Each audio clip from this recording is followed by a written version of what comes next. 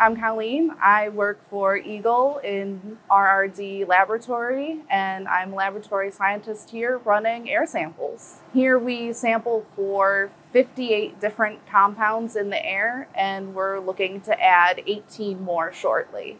So a lot of the compounds that we test for cause cancer in high concentrations and sometimes low concentrations. What you breathe can affect you. And by working here, I can make sure that you're breathing clean, healthy air. I got interested in science from an early age. I would say probably around high school is when I started noticing that I had a knack for it and just an interest in how things worked.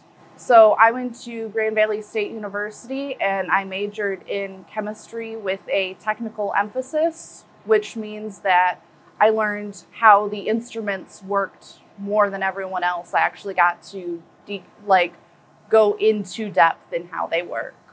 So I picked that aspect of chemistry just because I do like figuring out how things work, whether it be on the atomic level with chemical reactions or just how things worked in general, like the instruments, figuring out how they do what they do.